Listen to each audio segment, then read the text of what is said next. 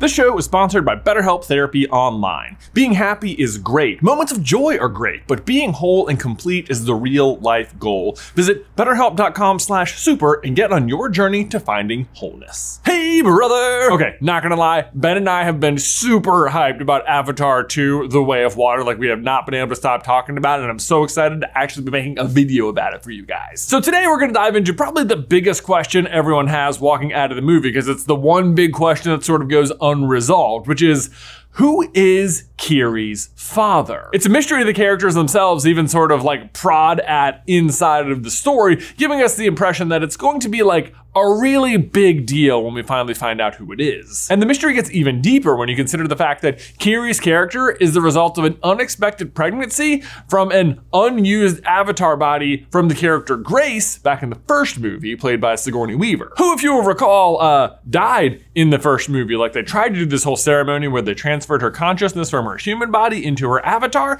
but from what we saw, it didn't look like it worked. Especially since they tried to do the exact same thing later in the movie for Jake, and it definitely does work. So today we are going to get to the bottom of this. How did Kiri come to be? What is up with her weird relationship with Eywa? And who is her father?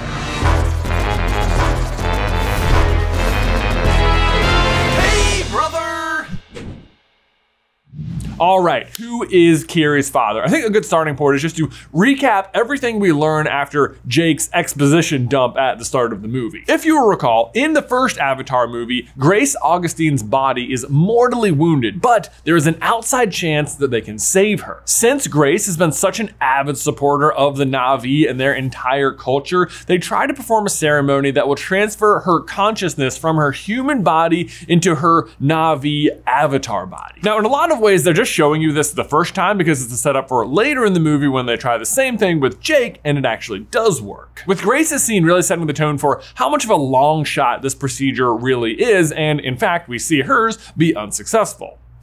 Or is it? The sort of weird takeaway from it, though, is that her avatar body is still perfectly healthy and usable. There's just no longer a human available to pilot the avatar body. Which, as a reminder, it's typically a very one-to-one situation for what human can pilot which avatar body. Jake himself is only selected to pilot the avatar body he's in because he is actually an identical twin brother, and his brother died, so they had to come get Jake instead. But because they're identical twins, he has such similar genetic coding that he's actually able to still pilot the avatar. But for Grace, there's no one who can really step in, so her body is really just left in stasis, where they suddenly discover that, to their surprise, she's pregnant? Which is like wild when you consider what's happening. Like, you have a perfectly healthy body capable of doing alive things, you just don't have like a mind capable of controlling it and making it do things. And yet it is still obviously quite capable of growing a new Na'vi child, Kiri. The twist is that while Grace's avatar body is pregnant,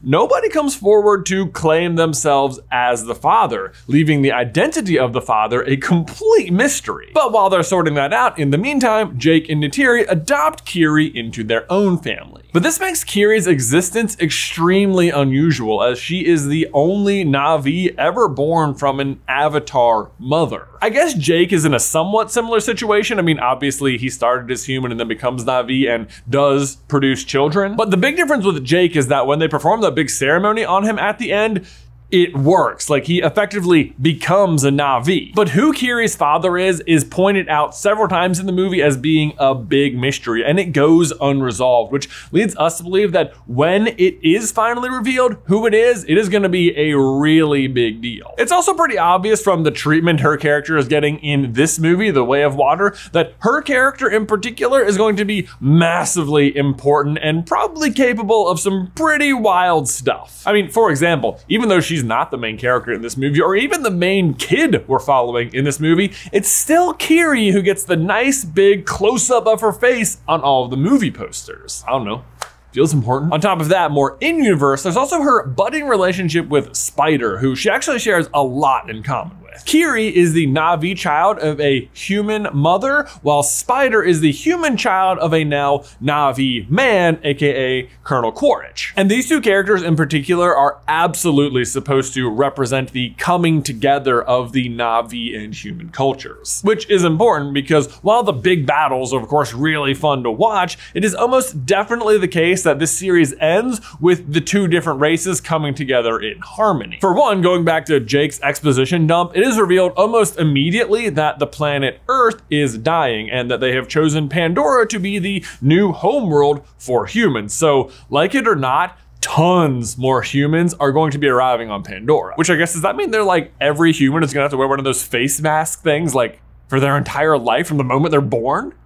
I guess. Or else, prediction, science solved this by the time of the next movie and they all just have like totally unnoticeable nose insertion things. It's like, oh yeah, we can breathe now. That's fine, don't worry about it. Yay, science. But the fact that a huge portion of Earth's population is coming to Pandora is a big deal because whilst all the humans there right now are typically involved in either military or mining or like construction of infrastructure, eventually it's just gonna be regular civilians who don't have any beef with the Na'vi and who just want somewhere to live. They will genuinely just be refugees on a new planet looking for safe harbor, which when you take a step back is exactly what Jake and his family are doing in this movie. But my point is, while all the humans there so far haven't been great, humanity dying off as a whole is something I don't think even Jake would want. Like, that's still a net loss overall. But if the Earth is dying, then they do need somewhere to go, and it looks like they've already decided on Pandora. So if they're going to survive, they're ultimately all gonna have to find a way to get along. Which brings us back to Kiri and her much larger role of being the bridge between the two worlds. Because Kiri is not just unique in how she was brought into this world, but also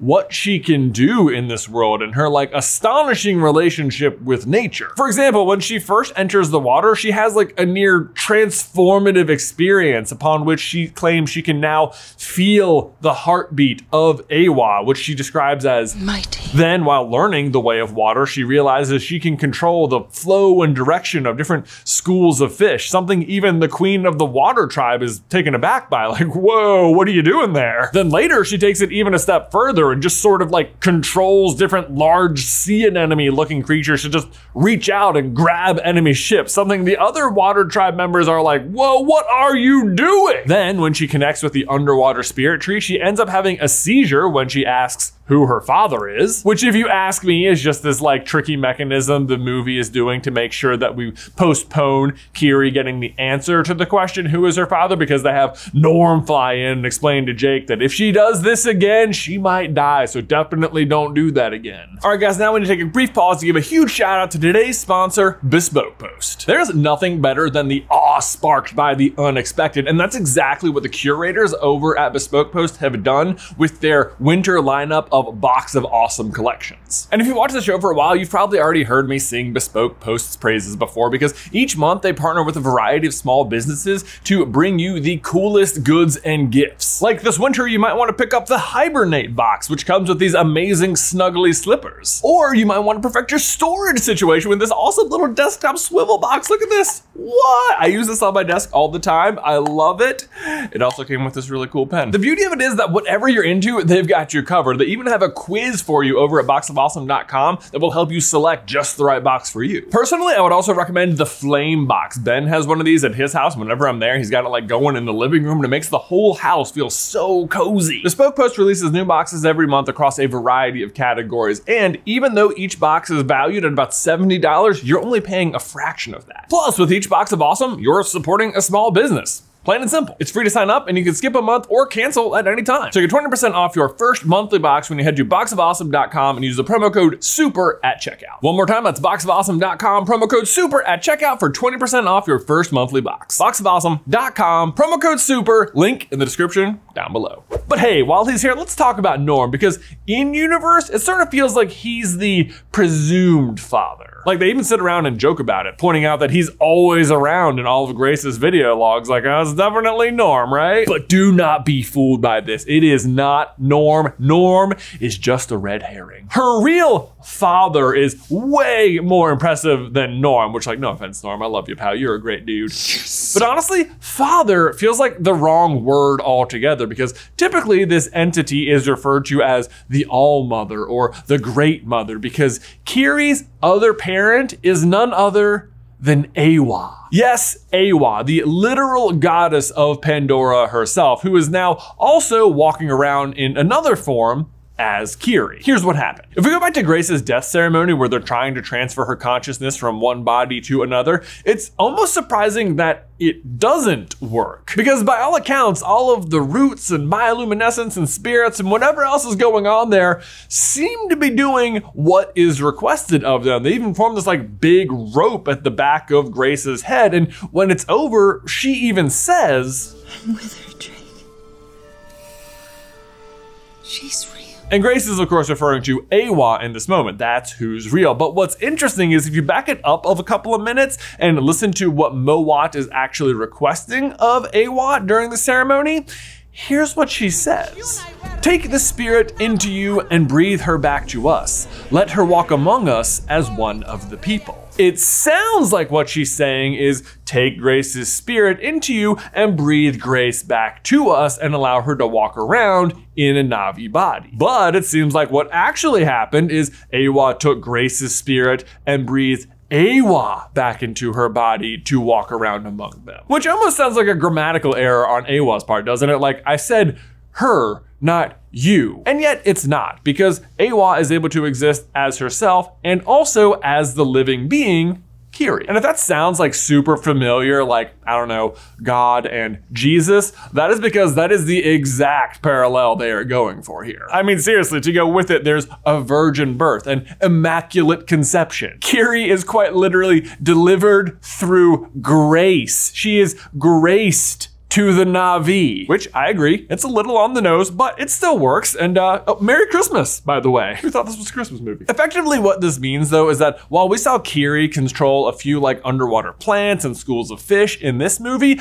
that power is going to scale up globally at some point. Like, it would not surprise me if in the third or fourth or fifth movie, Kiri is capable of controlling like the entire planet at once. Which naturally, having such power and her being like such an obvious physical representation of the harmony between humans and Na'vi is definitely going to make her the target of somebody down the line. Which personally I think will help the plot revolve specifically around protecting Kiri and keep the Sully family right at the middle of everything. And while I doubt you need further confirmation at this point, I think there is another thing that is very much worth pointing out. It happens fairly early in the movie while Kiri is napping and enjoying the feeling of the grass beneath her when suddenly a swarm of wood sprites comes and lands on her. And the wood sprites, as we know, are actually seeds from the Tree of Souls and are considered incredibly pure and sacred by the Na'vi. And where they come to land and rest is often considered a sign from Eywa herself to the Na'vi. For example, in the first movie, one first lands on the end of Neytiri's bow, stopping her from killing Jake right then and there in that moment, and then just a few minutes later, a huge swarm of them land on him as well, marking him as pure of heart. And at this point, you might be thinking like, well, Jake comes back to life too, and he was also chosen by the wood sprites. Does that make him some sort of deity as well? But no, Kiri represents more harmony on the planet as a whole, while Jake represents the bridge that will lead to harmony. I mean, not for nothing, but he is literally standing on a bridge when this happens. Again, it's a little on the nose, but very effective. But otherwise, there's still a fairly important difference between these two scenes with the wood sprites, namely that when it happens to Jake, there is an audience. Neytiri is able to witness it happening and interpret it as a sign, which leads to Jake eventually being accepted into the camp. Their arrival for Jake serves an absolute purpose. With Kiri, nobody is watching. There is no audience. She's not even awake. They just arrive and land on her because she is truly pure of heart, because she is Eywa. In the end, it seems like Eywa already sort of knows what's coming for the planet and what's best for the planet. And what's best for the planet seems like it's going to be harmony between the Na'vi and the humans. It's just gonna be a really exciting ride seeing them get there. But there you go, guys. That's our explanation for where Kiri came from. If you want to see some more Avatar content from us, you can check out our review of The Way of Water right here. And if you want to see more Avatar theories from us, please leave a like on this video to let us know, or leave us a comment down below. It really helps us decide what we're going to talk about in the future. I had a blast diving into this movie, and I cannot wait to go see the movie again. Anyway, hope you've had an awesome year. Happy holidays. Happy New Year's. We'll see you next time. Then I will see you in another life, brother.